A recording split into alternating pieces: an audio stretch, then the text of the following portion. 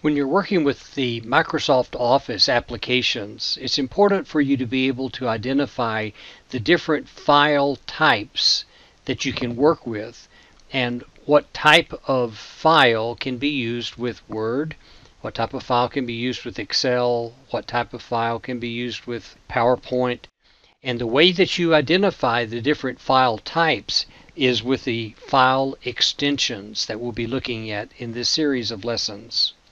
In Microsoft Word, you can see that there are 17 different file types. Now, the number's not important, and this may change over time, so don't even worry about trying to remember 17.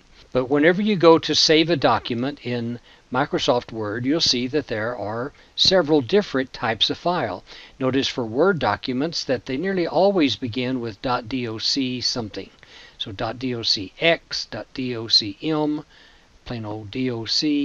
Here's a .docx, and so on. There's several different .do somethings, and those are always associated with Microsoft Word. I'll give you a quick example here. Here's a file that I created in Word, and up here at the top you can see that this file type is random text.docx, so that's a Word document.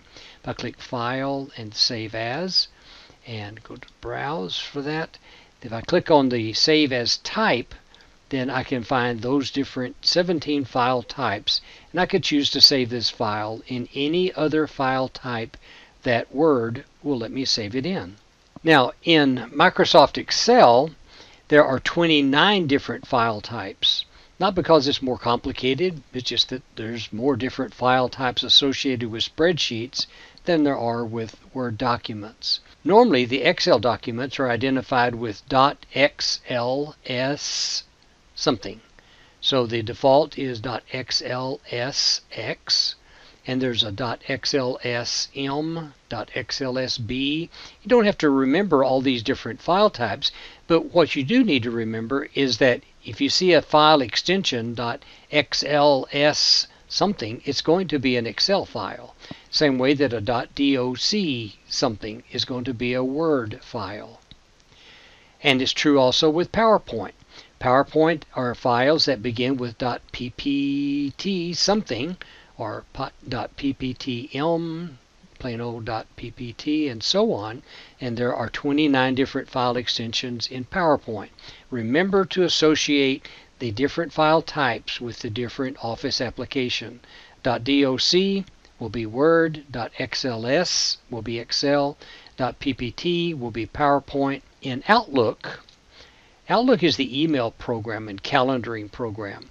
And there's really only one file type that begins with the .o, and we're not going to use it hardly ever. In fact, in this class we won't use it at all.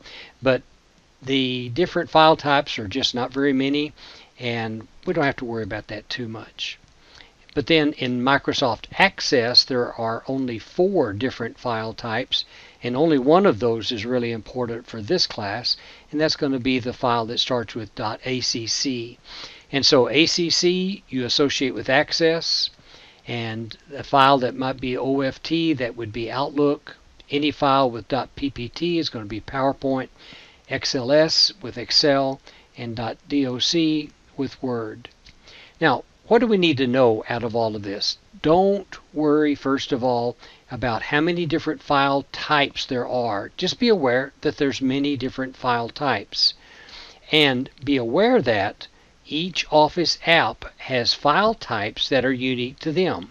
You will always associate .doc with Word, .xls with Excel, .ppt with PowerPoint, and so on. The file extension is what tells you which app is going to open that file. So you may not be able to tell by the file name if it's a spreadsheet or a Word document or a PowerPoint file. It's not the file name, it's the file extension that tells you what the file type is. And also be aware that we'll look at this later in the week. Computer users can make a file extension open in a different app. So as a computer user, you do have some control over how these things work. Now let's just go to the computer here and take a look. I have a file folder here called File Extensions. And you can see here that I have some different files that I created. I'm just going to sort these by name so that you can see them all here in order. So I created this random text document. This is the one that you saw a few moments ago here. This random text that was created, and I created that in Microsoft Word. But I also, that same document, I saved it as an HTML file while I was there in Word. I also saved it as an Adobe Acrobat file. I saved it as a rich text file. I saved it as just a plain text file, and as an XML file, and so on. So you can take a Word document and use any of the file extensions that go with that particular app. But the problem is here, again, look at the names of these files. You really can't tell by looking at the file name itself what application is going to open that.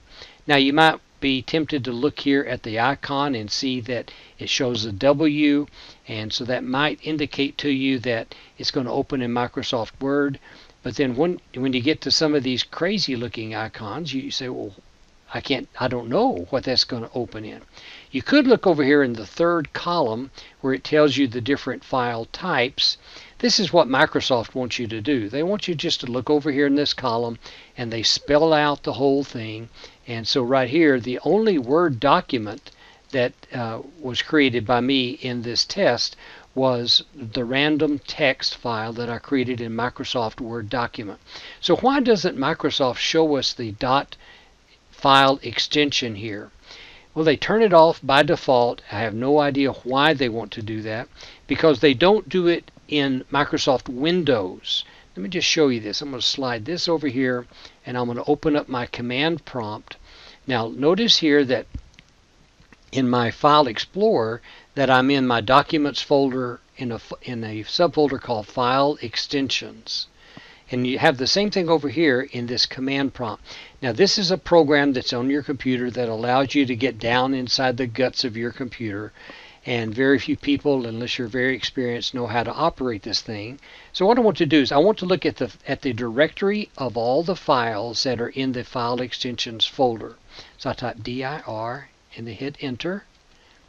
And then Microsoft Windows shows me that there's a random text .docx, .html, .pdf, .rtf, .txt, but in the Microsoft File Explorer, they don't show you those things.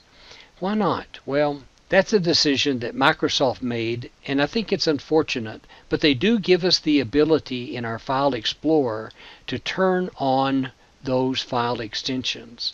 So in your Windows Explorer, you can come to the View tab, and then if you're in Windows 10, you simply come over and find the checkbox that says File Name Extensions. You check that box, and then it will show you the .docx, .html, .pdf. So here are all the extensions, and my recommendation is that students, office workers, everybody, you should always turn on your file extensions, because this settles any question about what the file type is. I know that this is a Microsoft Word document because I see .docx, not because I see Microsoft Word document over here, because sometimes you might see something over here like rich text or something, and you don't even know what's going to open that file. Well, whatever is associated with the RTF is what's going to open that file. So turn these things on. Now, if you're on an older computer, Windows computer, and you don't have Windows 10, so you may not see this checkbox for file extensions. I think in Windows 7 there was an option over in this area of the screen that allowed you to get to something called the options. And so look for options in your File Explorer and look for something that's called Change Folder and Search Options. So Change Folder and Search Options, click that, come over to the View tab, and here you'll come down to the one that shows Hide Extension for Known File Types. See, Microsoft puts a check mark there, which means they want you to, yes, hide the file extensions, but I suggest that you uncheck that box. Uncheck it because you do not want to hide file extensions. So apply that, click OK, and then now you'll see all of the extensions, and if you're in Windows 10, you'll see that file name extension is checked again. So these are the file extensions that are used in the Microsoft Office applications, and this is how you can see them in your Windows File Explorer whenever you do your work.